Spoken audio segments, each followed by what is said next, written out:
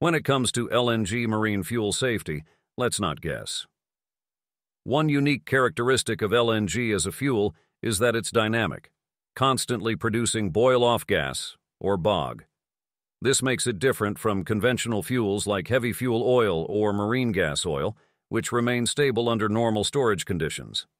LNG, on the other hand, is cryogenic, stored at extremely low temperatures. As it gradually warms, it turns back into gas, creating pressure in the tank that must be managed continuously. This happens because LNG is natural gas that's been cooled and condensed, reducing its volume by 600 times.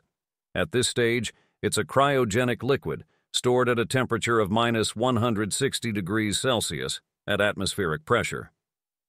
The LNG is kept in insulated pressurized tanks, but even with insulation, heat from the outside environment slowly seeps in.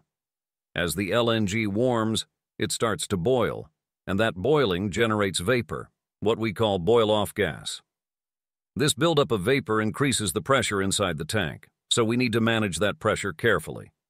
Venting it into the atmosphere isn't ideal, both from a safety and environmental perspective. Instead, we direct the gas through a vaporizer, then to a gas heater, and finally to a consumer, like the main engine, a generator, or even a boiler. Remember, LNG is always producing vapor, and that vapor is flammable. While it's valuable as fuel, managing it becomes critical for both cooling and pressure control. So, when it comes to LNG marine fuel knowledge, make sure you are doing it right and let's not guess.